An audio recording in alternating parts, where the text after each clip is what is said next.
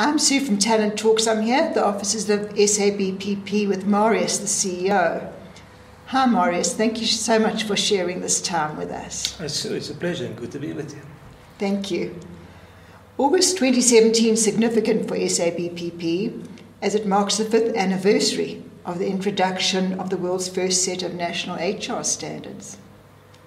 This year the project is expanded to create a set of national leadership standards at a time when it's crucial that action is taken to improve the quality of leadership in South Africa.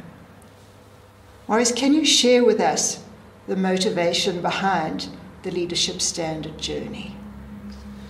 Yes, Sue, it has been an interesting journey up until now with the national HR standards. And what we've learned over the last 4 or 5 years is, while it's good for HR to get its house in order regarding good people practices and HR standards, the reality is that line managers also need to be brought up to speed in terms of what good leadership behavior is all about. So in our engagement with the HR managers and with different leaders throughout the country, we've just noticed that leadership is a very big issue, and leaders are really struggling to be good leaders in today's complex, fast-paced work environment where you cannot even plan your day. Things are just happening unexpectedly. And that's the reason why we have decided to embark on this journey of developing a national leadership standard to guide leaders and to support leaders with clear guidelines and principles on what good leadership behavior is all about. We also realize that people come from different backgrounds, from different schools of thought, and depending on where you've studied or where you've been trained, you may have a different model of leadership. Some of us may even have 10 leadership models in our head, and you almost select the right model according to your gut feel on the day. And we've now found that that does not really work, and it's confusing the followers of leaders because leaders keep on changing. In other words, they become inconsistent in their practices, and therefore we thought of the solution to the leadership problem is really to have a proper leadership standard where the guidelines will be clear, the processes will be clear, the models will be clear, and a clear leadership framework will guide leaders in terms of what good leadership practices are all about. That's fantastic. Now, the development of the leadership standards needs the input of the HR community and line managers for it to be meaningful. It requires a call for action. How do you see the community participating, and how do you envisage creating a framework for the standards? Yes. I think what we see, Sue, is we really need to get people together to collaborate, and therefore the process that we've outlined is to first of all create a platform where leaders from different organizations can meet in one room. Without any preconceived ideas about what is the best leadership model, in order to really collaborate and to say, let's develop for ourselves a blueprint of what good leadership behavior and action is all about. So that collaboration is getting people together with facilitators, of course, who will just guide the process.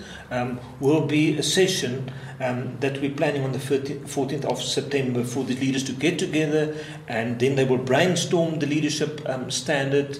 And after that, we'll be able to have some drafts available that we can share again with the market.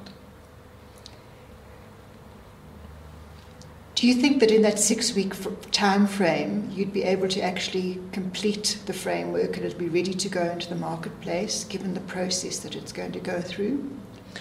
Yes, I'm quite confident because previously when we developed the human resource standard, we've done it in 89 days. Wow. So I think it is indeed possible, especially now given our experience with the previous processes, that we know we can do it. I think the reality is every single person in this country at least has an opinion on leadership. Whether it's good or bad, we all have opinions. And the idea here is to say, well, bring your opinion to the table.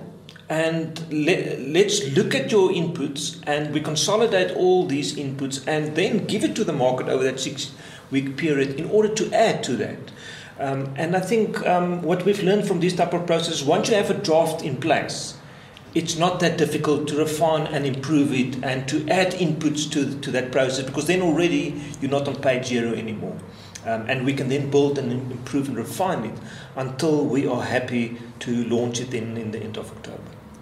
I think that's an incredible initiative and a challenge which I can see you bringing to fruition. And it's so much time is spent talking and discussing and conferencing over these issues. And it's very good that we have a destination and an end goal in sight. And I commend you for that, Marius. What do you think is the significance in the bigger picture framework of the Leadership Standard Journey events? Well, so I think the significance is, if you today would look at any successful organization, or you can even put it at a higher level, any successful country, it depends on the quality of leadership. So therefore, the good leadership behavior drives success. And therefore, I think the value this can add to, first of all, our organizations, and secondly, to the sector in which you operate, and at the highest level to the country, will really be significant, so that we can really achieve the type of performance that we should be achieving. I mean, we sit here today on 0.7% economic growth, and I say to myself, if I look at the potential of the talent I see every day, and I look at our economic performance, there's just a huge gap. And I am absolutely convinced that leadership is the most important factor that's going to help us to get our organizations to start functioning more effectively, so that we can achieve the goals regarding the National Development Plan, that surely all of us want economic growth, want unemployment to go down, want corruption to go down, and want all institutions in this country to function more effectively. So I think it has a bigger purpose. At the micro level, it affects every single individual, then it will affect your organization, and ultimately it will affect the whole country if all leaders can strive towards excellence in their respective spheres of influence. That's fantastic, Marius. Thank you so much for spending this time with us, and we're very proud and excited to be on this journey with you. And we'll keep everybody up to date as we progress, and look forward to seeing them on the 14th and to actually beginning the journey and launching it.